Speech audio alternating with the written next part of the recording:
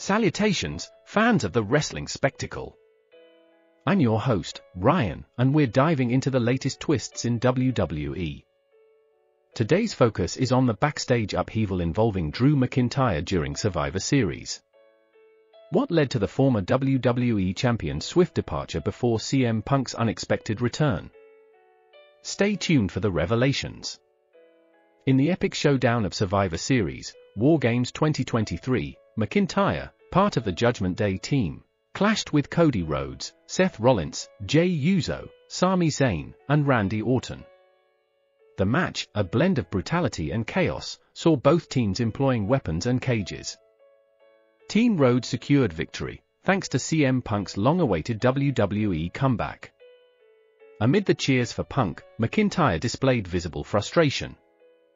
Reports indicate the Scottish Warrior's discontent as he stormed backstage, slamming his locker room door and making a hasty exit. What fueled McIntyre's frustration?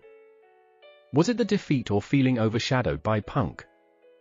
According to Fightful's latest report, McIntyre's anger was tied to issues broader than Punk's return, though specifics remain elusive. Speculation surrounds McIntyre's contract status, set to expire next April. While WWE expresses confidence in negotiations, insiders suggest AEW as a potential destination, offering McIntyre a fresh start and a grander stage. McIntyre's participation in WWE Raw is now uncertain due to a positive COVID-19 test.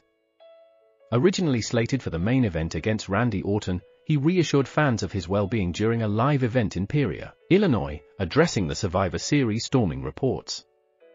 That wraps up our update for today. What are your thoughts on McIntyre's situation?